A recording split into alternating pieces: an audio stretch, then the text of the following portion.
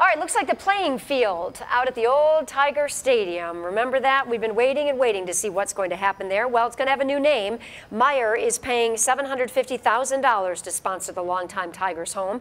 The reported deal is for 5 years. The new development will be called the Willie Horton Field of Dreams, presented by Meijer.